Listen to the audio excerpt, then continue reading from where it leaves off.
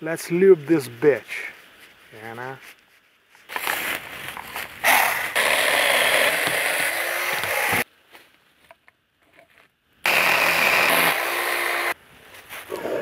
Just to show you guys the size, it's not much, but we are at the limit here, so that's why it struggles, you know. So guys, this is the issue with this cheap small motor chainsaws. It goes into protection, you know, after a while, and you cannot use it. So I'm still waiting, you know, and time is passing, so it's not good to cool off, you know, because there's a protection. But sometimes it just starts after a little while, and then sometimes, like now, it's taking too much time to cool. I don't know. And I just did like 3 cuts, and already it's done, you know. It looks like I solved the issue with the other chainsaw, the Makitaleaks, you know. I call the video Makitaleaks, like WikiLeaks. So funny.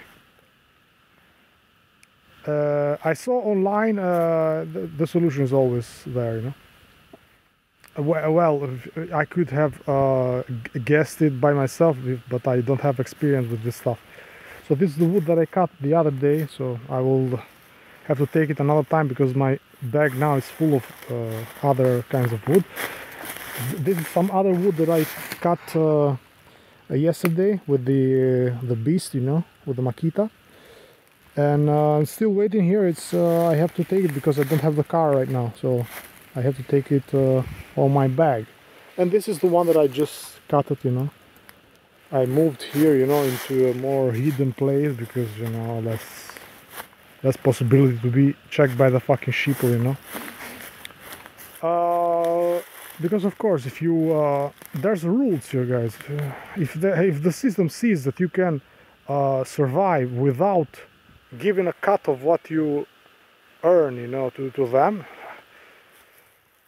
they won't let you, you know. And it's the sheeple themselves that will spy on you, you know. So that's how I fixed it with the fucking Makita, guys.